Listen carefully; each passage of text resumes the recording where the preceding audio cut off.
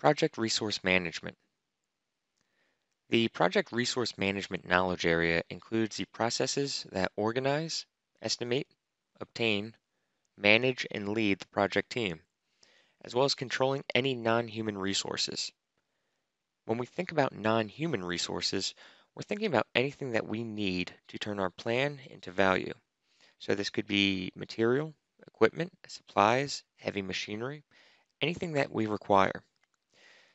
It's very important to note that the resources must be at the right place at the right time in the right amount.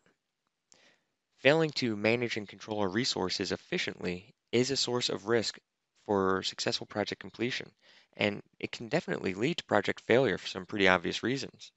If we don't have the right resources at the right point, then work will not be done and the schedule will slip.